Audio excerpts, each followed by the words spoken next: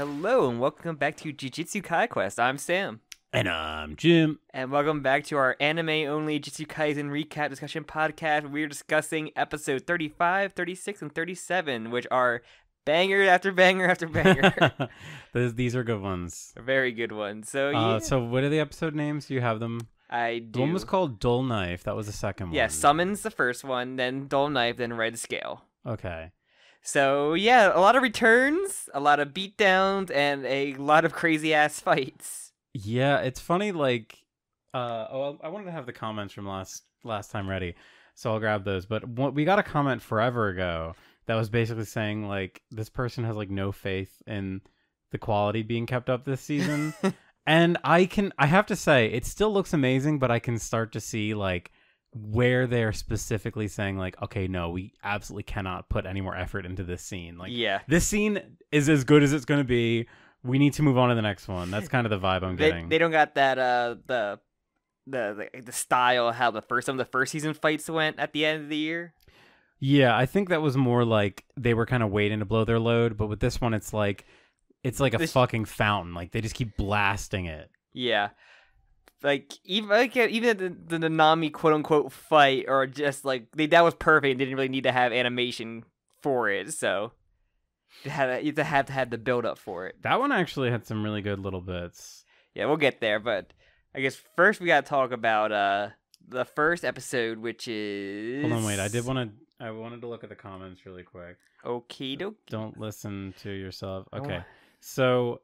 It was interesting. There was one comment in particular that I wanted to grab. So I don't think this is like a spoiler, but please more cats. I just want to read this comment from. This is basically like we kind of did like 2 back-to-back recordings last time. Yeah. But this is regarding the pseudo ghetto reveal in that episode. So they said, the fake ghetto reveal is one of my least favorite narrative choices in anything. The real ghetto had such an interesting character and motive built up with zero and hidden inventory, and it felt like it followed through with the first half of the series. But after this point, the guy using his body just feels like a generically evil bad guy with no deeper motives. Yeah, we have zero explanation for him yet. I'm not sure if that's something that gets explained later or just like, I'm just bad, evil guy inside using a body. Well, that's the problem. I'm just an evil brain. Yeah, that's exactly what Please More Cats is bringing up, which I hard agree. Yeah. Because Ghetto was like, as you said before in previous episode, that he's like one of your favorite characters. Ghetto, yeah, by far. It's ever since like the first few episodes of season 2, I thought Ghetto was like the most interesting Jujutsu Kaisen character by far. And right now he exists as, you can still fight back and control your body long enough for someone to kill you kind of thing right now. Yeah, to be fair, there was another person, I won't read this comment just because of spoilers, but Ronnie, it's 570, said that they disagree and they think that they personally believe that it sets up Pseudo Ghetto's character really well. So, I don't know, but from my point of view, it's like, it felt like we were on the cusp of like having a really fantastic ghetto, someone who like you always get that thing in anime where it's like, oh, the guy was in the shadows this whole time, but now that he's here, it's like exciting, and it's not the same guy. So if it was like maybe he's like sharing the body, like kind of like a opposite Sukuna, where like they're evenly sharing the body of like him working along to show how far he's kind of fallen, other than just his body being hijacked after maybe Gojo helped back a little bit when you're going to need to kill him, and that's what, like, kept him alive long enough for the bodies to be shared by a curse that he had or something. Yeah, that would be interesting. Like, and we do see the hand. Remember, his hand kind of moved on its own? Yeah, that's it, the body fighting, the host fighting back. So it seems like there's some ghetto there. Yeah, but I said he exists to be that plot point of character gets possessed, but the inside, you cry out to the character, and then the inside they stop or whatever. That trope. Yeah. Which is unfortunate because that trope is very exhausted. It is exhausted, and it always means that like the original character's gone. Like it means they're gone, and this is like an echo. Yeah, they're there, but they'll hold back long enough for you to kill them. Yeah, we have no hope of like. It's kind of like Saren from like Mass Effect 1. Like even though he can never come back, he can have his little moment of redemption, but he'll never be able to come back. Like even though his brain's gone, his soul is lightly there. But yeah, we'll get. I guess we kind of get to something related to that, to the body over the soul. Okay, because we kind of got that in this episode where the body can just mean more. Yes. So before we before we move on, Any other comments? We did get several comments of people correcting us, saying Chozo is the third death painting brother. So thank you, Frog Crown. Thank you, Rella. Oh wait, no, that wasn't. Well, thank you, Rella, for leaving the comment.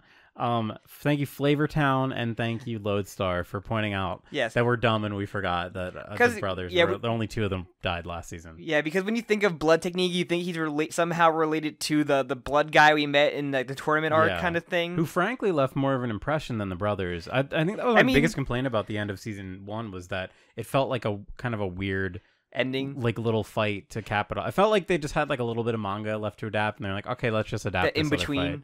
Yeah, where it feels like what's the word? Thematically, it feels more appropriate to lump it together with this guy because it's all about the brothership. It's also weird. His character design is completely different from like what the other two brothers look like. Well, I will just say they all have extremely different character designs. So yeah, there is like but he's more human in the fact that they're the other guy looked pretty human too. Yeah, but you still tell he had the eyes that were like different, and he had the back face or whatever. Whatever. It's I don't know. I guess it's supposed to kind of be like we also do see little fetuses in jars. So I guess it's kind of like the perfect version. Like, he was like the perfected one. Yeah, the test tube babies are all siblings. Or maybe he was like the most matured one, and that's why he looks like a human. I guess so. But so yeah, let's talk about Summon, which if you remember, that's basically our crew is going against the people that were on the roof, which is like the two weird looking dudes and the old lady. And yeah, this Megumi and Yuji split off to go fight the weird, like I guess one hair strand kind of guy. And it's like when babies are drawn in like signs, like warning signs, where they just have like the little tuft of hair. He looks like I guess he kind of looks like one of those dolls. He looks like a yes. I was trying to remember the name of it. The what are they called? The Russian dolls. No. Dorama. Dorama, I think. Yeah, those Dorama like dolls. I guess they're like fortune dolls. Like they're like a big red face. If you've seen them, you would know what the completely round eyes, and I think it's tradition to like decorate them yourself. Yeah. But yeah, he I think he was supposed to reference that. Yes. Which is fun because like his power is really funny. I like his power. We get to that in a bit. Yes. And what's it called? One thing too, I just want to say. So we have this little kind of jokey scene where they're like, all right. Like maybe the people who are creating the barrier are not inside the barrier, maybe they're outside, and they have this little joke where it's like, well, where would be the most like conspicuous spot to go? And then it's like just look up Shibuya Tower, and I was worried. I was like, oh, are we gonna have to like climb the tower? Yeah, and like thank God we were like, I can fly. It's a very much like a Baldur's Gate thing where like you can just bypass something by just having a certain ability. Yeah, and yeah, they just ride the fucking giant eagle up. And Ino fights the old lady and the other child, I guess. And so yeah, the grandson. Yes, so we kind of have a whole power thing going to destroy the barrier because one of the nails is spotted there. You need to destroy all three apparently. Yes, and so yeah, we kind of get fights, and the Megumi Yuji fight's pretty fun. Like he has a very fun technique. This is like stupid, like this would be like a Hunter x Hunter kind of thing, where it's like it's a really weird ability that like. You need a big brain to figure it out, which is very funny the way they do. Mm-hmm. So as we learned, he had like an inverse power, which strong attacks do weak damage and weak attacks do strong damage, and I fucking love that so much. And it's really smart how it works too, because like Yuji makes a joke like, "Oh, could we just like flick him?" And like, no, like there's a threshold to it. Yeah. So because otherwise, like a fucking like rock hitting him could like destroy him. You need a jab instead of like yeah. So I like that it's structured in like a combat sense. Like you still need to put effort into your punch, but just like hold back a little bit. Megumi's like, oh, I just trapped them with the rabbits because like, these are like non-offensive guys, so these weaklings are not going to be able to punch through. And I kind of love that. And interestingly, he has a knife that he uses, but it's almost for show. Like he himself doesn't really need to be offensive because of his ability. It's like, one of those. It's like in a fighting game where it's like a counter hit. Oh yeah, like his special move is just like only counters. Yeah, it's just one of those curse weapons that are just used to fight when you don't have any combat fist power, so you got to use a weapon. Presumably, it's a curse weapon. I think that Maki probably just gave to one of them, like, "Don't you destroy this, or I'll kill you." I like the idea that Maki just hoards them all because she does. She just has all of them. She has an infinite storage like cube or whatever. She can just summon whatever. whatever she needs. Yeah, we love it. We love doing that, don't we? And so yeah, that fight going on, like we could be like, yeah, we gotta keep up the front, and then we're talking about this fight for the most part, and before we cut to the other one. Yeah. And it's just like some really fun fight, and then he stops like the punch. Every time we see a punch, me and Jim are just waiting for a black flash to It's happen. so funny. The whole time Sam and I are like, black flash. And he just stops. We're like fucking seagulls. The best thing, he just stops and then just like lightly punches him in the face, like a 1-inch like jab. It's a lot of fun. It's kind of hard to like talk about. Like a lot of these fights are just like, yeah, they're really fucking cool to watch. I don't have too much to like say about it other than like I was very happy watching them. But like we do see a bit of a flashback. I guess we can talk about like a little flashback. Can we get a flashback kind of like to the guys we're fighting and everything, with the like assassins that are like use dead bodies essentially to disguise themselves. And yeah, so the idea that we could like expand a little further is that they kind of like remove your face, and there was a really cool image too of a tree where they had like they stored the faces, which reminded me of the Game of Thrones. In the Game of Thrones, there's like a secret faction called the Faceless Men, and they have like little faces like in this chamber that you can like put on and like become someone else. Okay. As like an assassin. It's like an assassin technique. Okay. So it really reminded me of that because that's what they do. They channel like the grandmother's curse energy into the mask, and then it like you take on the body of that person. Yeah, because the old lady pretends to be this guy's daughter and stabs him in the neck. That's crazy. That part was awesome. And they basically like learn. Okay, so another thing, Megumi's like, okay, I have to use this because like, I'm talking. He's not as strong as Gojo. That's why he's coming out now. We can base that he's beatable because he can't beat Gojo. Yeah, and they even like test it further by like saying like trying to taunt them and say like, oh yeah, Gojo is in Shibuya. Like you're gonna be sorry, and they're like, actually, we know that he is fucking trapped. We're fine. And the other thing it reminded me of, like, remember in Chainsaw Man, the American brothers that like also disguise themselves? Yeah. It's like them, but not jokes. Yeah, they're kind of a joke. Well, because they're also learning a bounty on like baby Gojo. How much was it? It was like a ton. It was like 100 million, I think it was. I'm not sure if this episode description has like the it might not have the price on it. It'd be very funny if it did. Yeah, like Gojo is born like a toddler, not even a toddler, an infant. $100 million or 100 million yen kill this child. God, I can't. Let's see. Does it have it on here? No, it just doesn't have the amount on here. Right. I think it was like 100 million yen. But they're going to chase Gojo, who just looks like Killua from behind. He does. He really does. Yeah, that's the youngest. Well, we see a baby Gojo, but then this is the youngest. We've seen like we saw the one child Gojo second when Toji in the flashback, him like leaving like the clan. For a moment. That's right. We did see that. Yeah, that's how we knew about him. Yeah, like, I fucking hate this kid. I hate this fucking kid. This fucking kid. But yeah, I just love seeing little Gojo. It's very cute, and yeah, he just looks back, and they all just shit their pants collectively. They know immediately. It's like it's crazy to think that like Gojo is introduced the way he is in the series, like in episode 1, because in the universe, it's like. Literally, if Jesus came back now, like that is the level of and like... he had the power system of everything. If you actually collected his lore, like like it's insane to think how much Gojo existing changes everything in the Jujutsu Kaisen world. It's like a power level, but like it's actually incorporated into the plot of like everybody like takes it, like knows about it. Yeah, it's like it'd be like if Goku was like evil. Like it's But yeah, it's fun.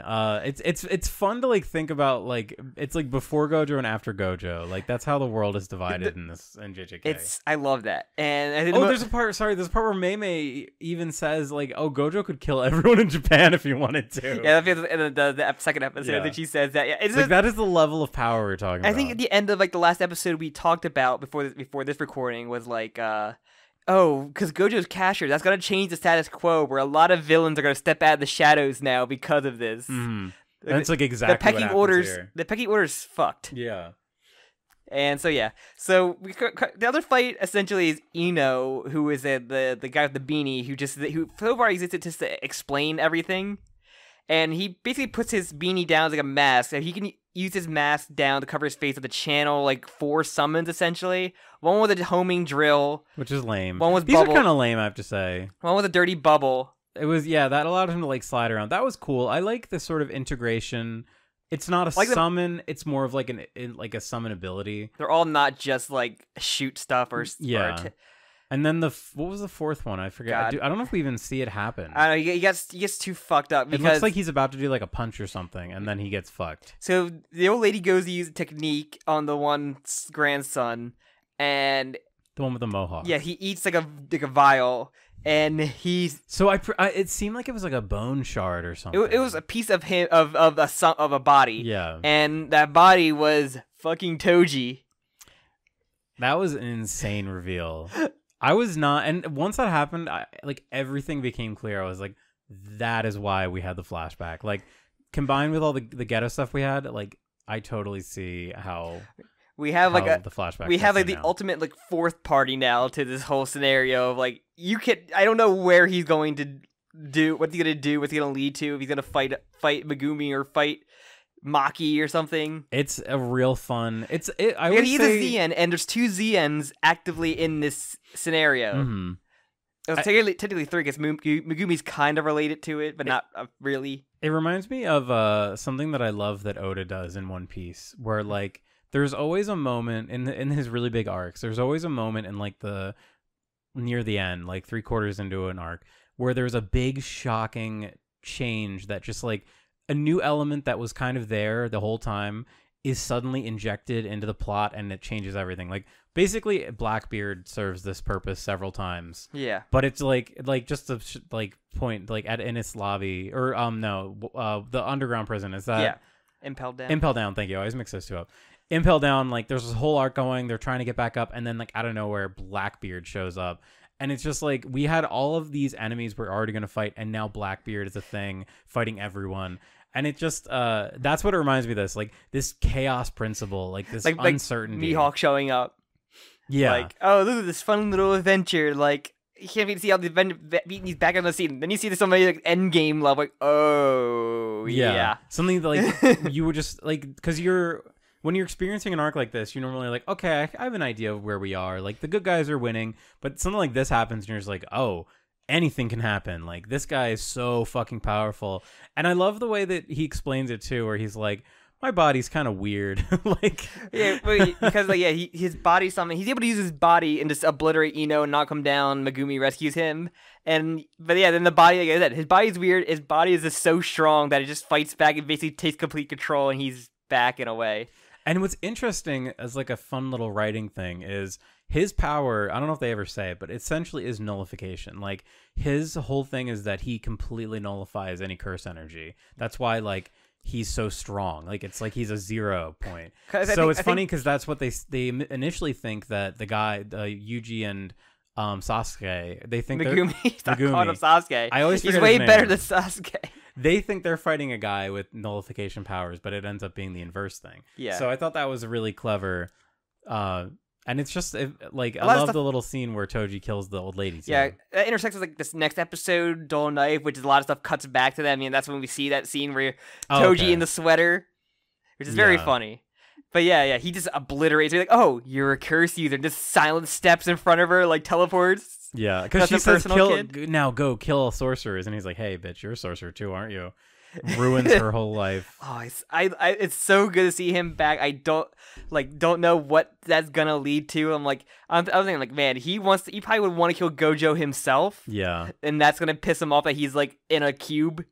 Yeah, that's so fun. Like, I can't wait to see what happens with him. And like, there's sorcerers everywhere. There's curse spirits everywhere. He doesn't have a gun yet, which is like his most powerful tool, as we've seen. It's gonna be hard to find one in Japan. And maybe if Geto, or even like Pseudo Geto, sees him, that the Geto inside of him will just be so pissed to see him again.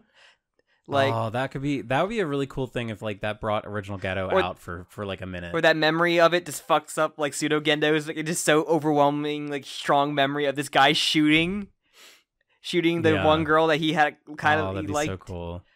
It's a lot of build up. I'm so happy to see Toji back. He's like my favorite.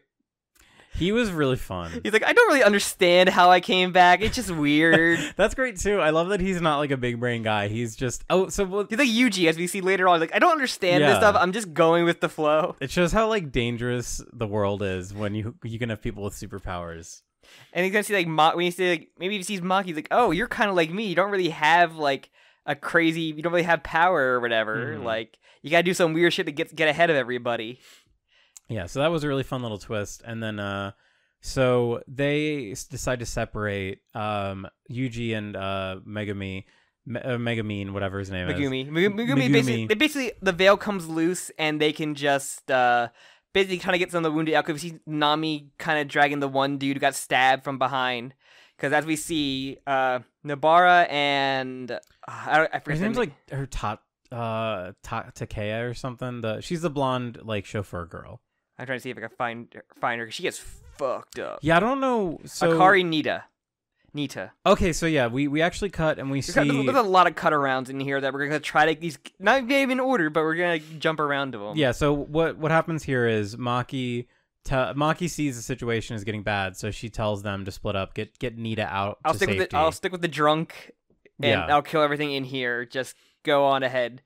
And yeah, as I said, we have the scene with Mei Mei in the tunnel. One thing too that is really cool, I love that Mei Mei's axe isn't like really sharp. It comes to like one point, which would just be like a super high impact point. Yeah, and it's like dull. And there's like one guy live. He's like, my ability is crow, which is a weak ability just for surveillance. So I had to train myself to become really fucking good with an axe.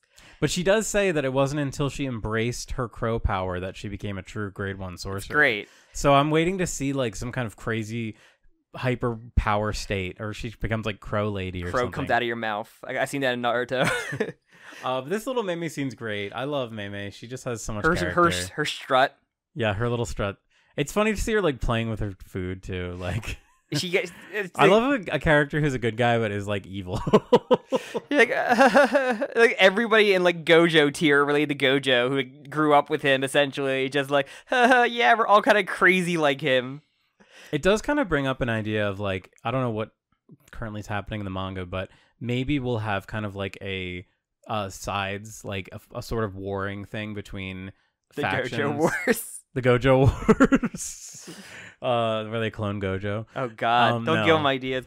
But like I could see a character like Mei Mei like siding against our characters, and it would be fun because it's like, oh, we saw Mei Mei as a friend, and now, ooh, she's an enemy. We know how strong she is. The person who starts the war is Toto's teacher who comes in. You really shouldn't start a war, but if you did, yeah, she's a good character too. That would sometimes we need a boost to the economy, and I think a boost to the economy can be good. But hey, I'm just saying, the sorcerer economy. I'm just saying. Okay, so yeah, that was really fun, and we have like her fight which is just like her because she beats up with Pseudo Ghetto and summons a smallpox demon. Yeah, which is kind of messed up. Deity is what it's called. Deity, and she kind of realized, okay, this is not Ghetto. Like, this is obviously a fake in some way because Gojo would not be working with Gojo because Gojo could just do everything by himself. So yeah, it's interesting her thought process because at first she thinks that like, yeah, Gojo is bad. It's very funny because we know Gojo is like he's a very silly guy, but it's interesting that somebody would think that Gojo could be evil. They don't trust him because he literally does whatever he wants. So. And it makes sense. I mean, no one man should have all that power, to quote Kanye West. No, no. It's just too much. It's too much power for like one person. But it's a lot of fun. This little scene. I love the idea of a smallpox deity. She gets instantly like domain expansioned and then just busts out of the coffin she's put into. It's very cool. She's like, haha, it's been a while since I've been threatened. This is great. It's like the Ralph Wiggum's like, yeah. Haha, I'm in danger. Neat. It pulls out Bloodborne axe. Yeah. Oh, it's so sick. Mei Mei's really fun. I love her. I love her stupid hair. Which I want to see just like have an end credit song where the animation is her braiding her weird front hair. Yeah, how does she do it? How does she do it? Interestingly, where's the bulk of hair? The hair on the back of her head is kind of short. It doesn't go very, very far down. I want to see like the So it feels like she probably braids a lot of the back hair forward. Pull the braid out completely. I want to see what her hair looks like. She would just look like a normal woman. I don't see the way to do that. I bet somebody on YouTube has like a tutorial how to braid your own hair like that. There's got to be, at least for cosplay wigs. Like there's cosplay wigs are one thing, but it must be super uncomfortable to have that freaking braid in your hair. Yeah. I know how uncomfortable wigs for cosplay can be. But I was thinking about that. I was like, I wonder how many Mei Mei cosplayers there are. I'm sure there's been a few. Yeah.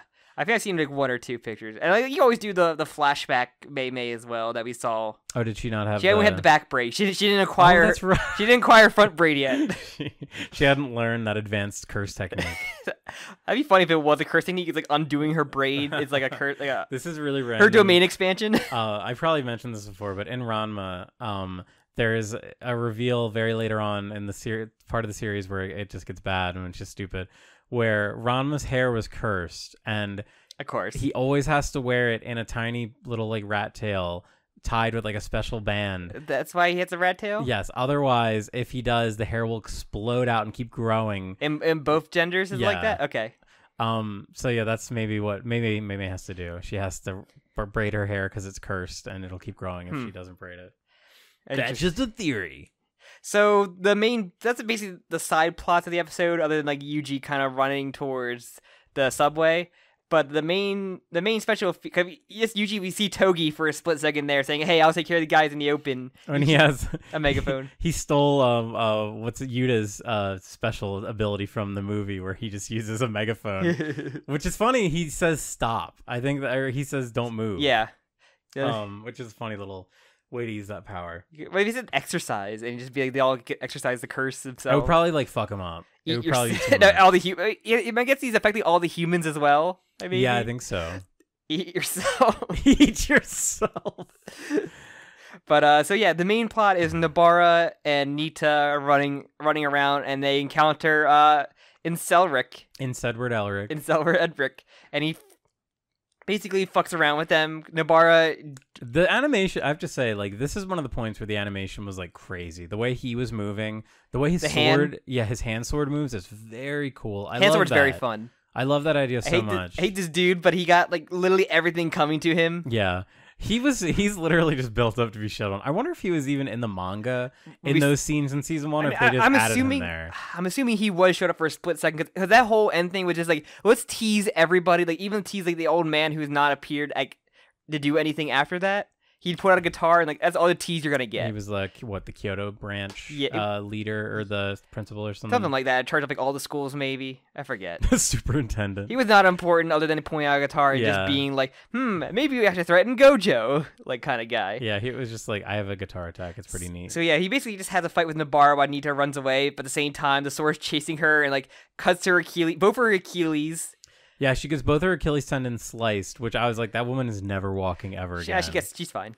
And then she didn't walk in that. She only crawls for this. Yeah, we don't see her walk. We see her in a chair even after her like ass and legs get all stabbed up. Yeah, Nobara is not doing a good job against this guy. He's very strong. She also sucks in this fight a lot. Yeah, she really does job here. It kind of sucks compared to how epic she was at the end of season 1. Yeah, it's like I feel like she will probably come back for something epic. From what I heard in the manga, she does not really come back at all. For this at least, like, because even as we see later, they like, no, I'm the power scaling minimum, like you. Yeah, that's what Nanami says. Yeah, so the build up to Nanami though is like the greatest thing, because if you just see like the footsteps, you see the watch, just, like he's coming. We intentionally see him find a bunch of dead like office workers. He carries he also carries out the guy who got stabbed the episode before. Like he's kind of really pissed off, and like it does like an Exorcist like style like half-second flash to like the guy we saw in the flashback who died like on a mission, like his one friend that he had. I'm like, oh, that's crazy to just do like that. Yeah, it was strange, but these scenes too were like insanely animated when he. Oh my god! He's a fucking mountain. He became a mountain. I feel just for this part, just to show how intimidating it is. Because like he tries to like stab, he just stand there, stab him and kick him. He just does not move. Did I just hit a wall? Yeah, I love the visual for that when he kicks him and it just the whole screen goes black and it's like he just. Can't even touch him. He's like a Terminator where like he walks in, he's like, I need your clothes, your shoes. And then he goes, tell me your location of your allies and everything. He's like, no. And then he just like punches him and does like the weakness thing comes up. Oh yeah, for a second you see like because his whole thing is that he knows like exactly the right spot to hit you or like to cut you. He didn't even have to bring his fucking knife out He here. just punches him. He's like, that would have killed me. I'm like, I know my cursed technique is weak, but that would have killed me if I didn't have a little instinct. I love how he's like, I'm dead. I died. It's we didn't even talk about Nobara getting like the biggest concussion ever. The Mortal Kombat X-ray. That part was so funny. Her head like scrambles inside. She gets CTE. When that happened, I really thought, oh my god, Nobara's not going to be able to like talk. She does that for a little bit where she can't talk regularly. Yeah, there's a part where she's like, come on, mouth, move. Like, she was sufficiently brain damaged here. It's great.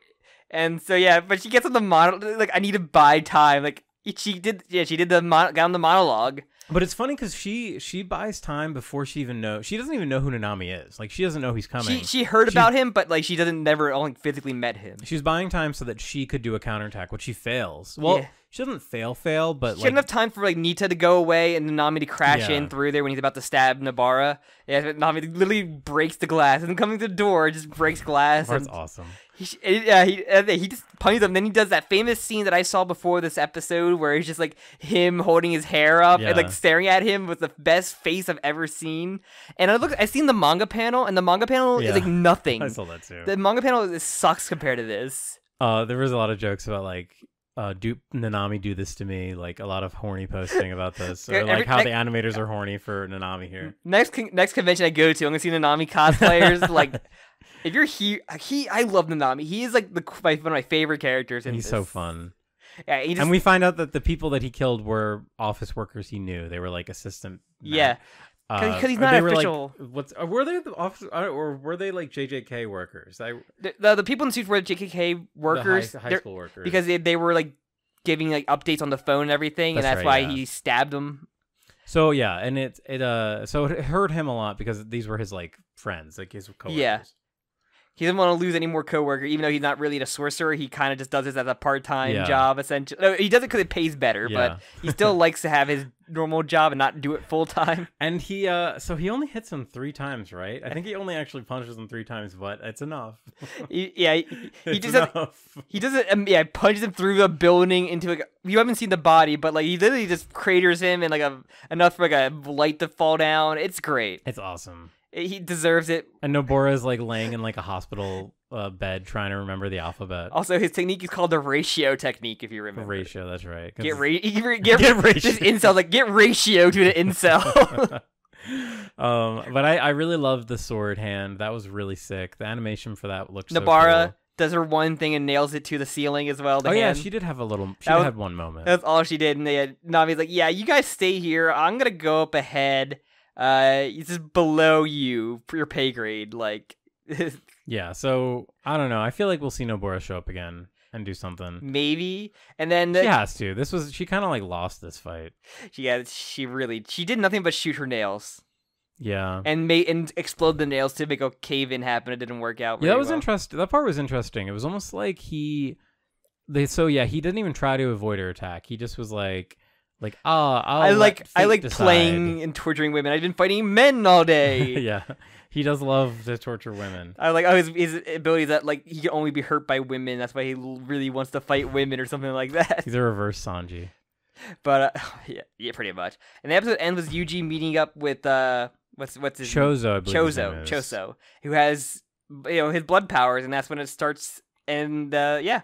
So yeah, we don't actually see it, I think, until the next episode, but Yuji foolishly jumps. He does a Josuke from part 4, and he jumps down the stairs. And that was his fatal mistake. I just love the slow like beating of the eyes. And it's basically like, you killed my brother. I don't even know who you are. Yeah, he has to like think about it. But he has the fucking epic laser blood attack. So that attack this whole episode is like where the budget for like this part really. Yeah, he has like a laser, like a special beam cannon laser of blood, and it just like it's so strong. It just goes through like the above ground, and it cuts signs and everything. It's like is it Guy? I always mix up Gaios and Gairon. I think it's Gaios from Gamera. From the original old Gamera movie, the one like pterodactyl that can shoot a laser beam, but it shoots it like with pure surgical precision. Like it slices like a car in half. Yeah, it's like the strongest laser, but there's one. movie in Gamera where there's like a knife nose monster, and it's so reflecting and strong that it just reflects the laser and slices his foot off. Yes, that's Gairon, I think. Gairon is the knife phase. It's up there with like Ultraman's like circle attack that's like slices through everything. Yeah, it's and it's always so quick to throw. It has like 0 charge time. It splits monsters and gore and viscera comes out of them. I love that like the most strong attack don't have any build up. When we saw Ultraman, I literally popped the hardest for it. I'm like, that is like the strongest ability. And he wins with it. He caused so much gore to appear in Tokyo. But so the mechanics behind Chozo, whatever his name is, his blood power is really cool. And they explain that like the reason why he can shoot it like a beam is because it's hyper compressed, and which is also how Dio shoots his eye laser beams. It's just compressed like eye fluid. Yeah, and the difference between him and like later on we learned the guy from the one clan we met in the tournament arc is that since he's a curse, he doesn't really need the blood. He can just use it as best as he can with no weaknesses. Because for a human, use your blood. That you can't. It's your blood. Yeah. And the cool thing about this fight is just like, cause they get into close range and like explosions, like little grenades of blood, and because he just sucks the blood off of Yuji's face. I think that's the coolest. Like, you don't see that with blood powers. He blood power like, I'm just gonna like blood bend you and exactly, or like explode you from the inside. No, he just has like blood. It's like it's being peeled off. Almost. It's like a water bender. Yeah, where they would heat with water, but then maybe absorb, kick the moisture out off of them, and then back as a weapon.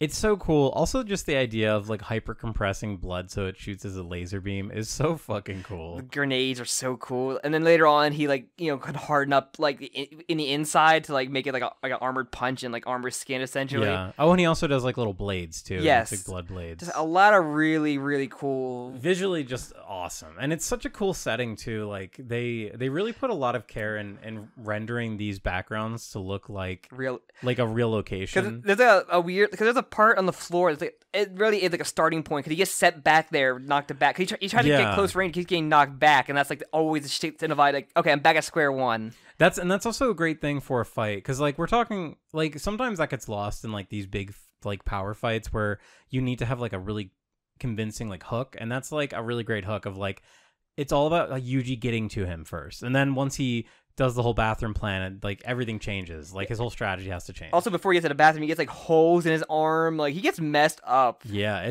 this guy is like a very strong threat, which is cool because Yuji's whole thing is that he's so overpowered that like he's the punch guy. Yeah, every other fight is been boring, but this fight was like Yuji was like really put up against the wall here. He's like, oh yeah, this is messed up, man. Like I need a plan. And Mikamaru's like, yo, there's only a 10% chance of actually working, but you go to the bathroom and just smash that up. Break every toilet. Use that generic sound effect of breaking like porcelain. Yeah. And yeah, the whole strategy is we're gonna dilute the blood essentially, and not gonna be able to do anything. This is something. So one thing that one of our comments in the past have said is that the writer for JJK gets like really hung up on like small details and will like go on like extremely long sentences explaining it. It did happen, and that does happen here, but I love it because it's very interesting. It's a very JoJo thing that happened as well. Like we're just like talk about the stupid little thing of like diluting blood. It goes into the idea that basically like he couldn't compress the blood because due to like there's some other thing that happens, but like once the blood is like splattered and like uncompressed, because of osmosis, all the red blood cells immediately just expand and die. Yeah. So he can't use the blood anymore. It just washes away, which is really cool. And then that forces him to put his back against the wall, and he's like hardening his inside blood, which is also really cool. Yeah. But he had like one hidden like bullet left that he was like kind of hiding it slowly, and like he shoots it through his clothes and like destroys his liver. It does say that his it does say that it destroys Yuji's liver. He doesn't need that. And so yeah, the fight happens and Yuji fucking loses. He really does, which was kind of shocking because he puts up a hell of a fight. Because like something happens to him where like a flash happened and like it stopped him from attacking him, and then he got like royally like destroyed. Yeah, he almost had the upper hand. Like they even did that thing that the movie kind of did where I can't remember if the movie did it or some in season 1 where like the music kind of like staccato like dun dun dun dun as he's like pulling back for his epic big punch. But then he doesn't get it. The guy, something stops him. Yeah, well, I think the whole thing was that he was thrown off by the fact that the guy hardened his like one wound. Oh yeah, his ribs. Cause he shows him that. Yeah, he got like KO'd. He's like royally like he's still breathing. He's about to go finish him off, and then Sukuna. He looks really fucked. He's lost. It's holes in him, man. And Sukuna's like, "Damn, you lost to this guy," and then he just sees eyes, and then he basically gives Choso like flashes of like fake memories of Yuji being his brother, and it's literally like the Akira meme. Have you seen like the flash? Yeah. He just like, no, I don't want to feed you pasta with my brothers and test tube brothers. This is like, I was so taken aback by how weird this ending was for this fight. It's so funny. Sakuda's like, I know what's gonna like fuck this guy up. Also, it's kind of interesting. They played with like an aspect ratio thing again. The show likes to do that a lot. Same with Chainsaw Man. It's very like a aspect ratio like to represent something. And here, like there's like a flashing, and the flashing of like the sidebars on the screen that you'd see like when you watch like something that's in 4:4 on like a 16:9 whatever. And in his flashback, it's like an old 4:4 like VHS recording almost of memories. It's just very interesting stylistically. It felt like that could have been just like a Jujutsu stroll. Yeah. But no, yeah. Then it was a funny little thing. And then what are they called? Ghetto's daughters, adopted daughters, show up and assumingly going to treat him. So yeah, he'll be good. But also, like, remember in like episode 3 when Yuji like ripped his own heart out because Sukuna made him? Like, Yuji's fine. He's like, Sukuna, if you don't heal me or don't help me, you're gonna die. Or no, Sukuna did that, and then Yuji fought back anyway. But Sukuna hasn't really been a factor for like a while. So. Yeah, so it was actually like cool to see him again. I was actually excited to see Sukuna, and like the way that they tease him, just like as he's so beneath, everything's so beneath him that all he has to do is like play around with the bad guy and make him like love Yuji, like falls in love with Yuji. Yeah, he fed my brother spaghetti. But so what is gonna happen with Chozo now? Like Chozo's not gonna want to hurt Yuji. He's literally mind broken. He'll come back and he'll probably fight Yuji again. I think he'll be a good guy. I don't think so. I think he'll be. There's no good guy curses yet, really. I think you're right. Well, he's not a curse. He's a cursed womb. Same thing. They're part human. Yeah, but he's going more on the curse side. Have you met a good curse womb yet? No, they're all evil. Yes, but he could be the first. I don't know. I'm excited for Toji's back. I can't wait to see what he does. He is so strong. I don't know who can beat him. No one. He is like little Dragon Ball Z character. Yeah. He's strong. I'm excited though. I want more, and we won't be. Well, I guess by the time we get back from vacation in Japan, we'll have a good 3 episodes at least. I think. Yeah. So that'll be fun. I'm excited for that. But anything we forget or any of the kind of like manga comparisons you in the comments, we will gladly hear them, and we will probably talk about them in the next episode, like we did this one. Yeah, well, there will be lag time because between the last 2, there wasn't any time in between for comments, but there will be now. So your comment will get read next time, maybe. So yeah, I just want to say we got a bunch of other comments in the last one too, just saying how people love hearing our reactions. going from hating Jujutsu Kaisen earlier to like finding this peak episode. I freaking love these. Are probably my favorite 3 episodes that we've watched yet. Other than like I really did like the flashback stuff, but like these 3 episodes consistency of like everything different that I've gotten was awesome. Like. The Toji stuff, like the fun curse spirit, are highlight. Like I said, the only like low light I can think of is still just like I kind of like we talked about earlier pseudo ghetto stuff. Yeah, that still really does sting, and I want it not to sting, but I am afraid that was just like a bad choice from the writer. He's still there unless they find a way to split the bodies up, which I don't see them doing. I don't see Ghetto coming back. I said unless ever. something happens where like they free Gojo, seeing Toji again causes like old Ghetto come back, and then they team up while he has control of the body to fight him. Because they didn't really get a chance. That'd be kind of cool. I don't think they really got a chance to fight him together that much. No, they didn't. They so, explicitly did not. So I think that would be super fun to see. Oh, one little detail too. We learned that apparently Ghetto did burn up a lot of his or pseudo-ghetto, whatever. He burned up a lot of his curses, so he only has a few left. Yeah, smallpox. But he does have the smallpox deity, which visually kind of reminds me of the weird elephanty one that they fight in the movie. That okay. The one I'm still waiting for him to come back. The main character of the yeah. Because he was teased in the OP of last season. He was. I wonder if that and was... for a split second, he was shown like the end of the season, I think, as well. Well, no, he's shown in the movie. I don't remember if he was shown. He was shown. He was shown for a split second. Oh, I think you're right. Yeah, of him just walking with like the other dude. Yeah, I don't know. I feel like if he shows up, it might be like in the next. That season. dude switched sides though.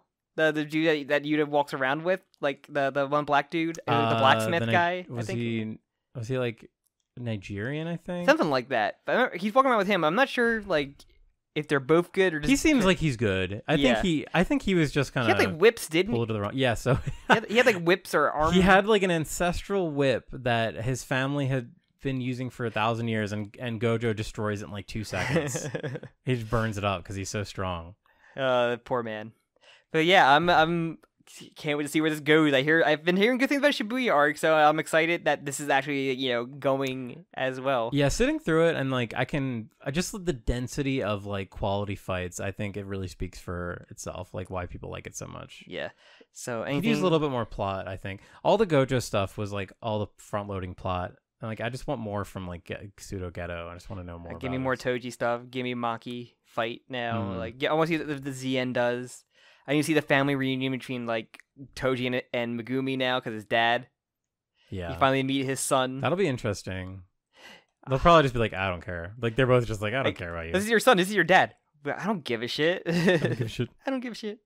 But anything else, or should I plug it? No. Or plug up the hole in his liver? Yeah, plug up the liver. Thank you all very much for listening. If you liked the video, give it a like. Subscribe if you haven't already. Leave a comment. You can leave a review anywhere.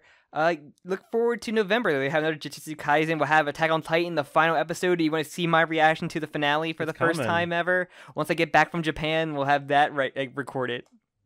And I guess and JoJo's coming back as well. So if you want your name shouted out on the JoJo episode, leave whatever if you're comfortable leaving on the Patreon. And you also can follow the podcast on Twitter or me and Jim separately. And I think that's it. Also, just good news. You can live about a day or 2 days without a liver. So. Oh, that's good. The girls will just plug it right in. They'll just plug it right They up. just get bits of their own liver and give it to them. Cursed liver. Cursed liver. Ooh.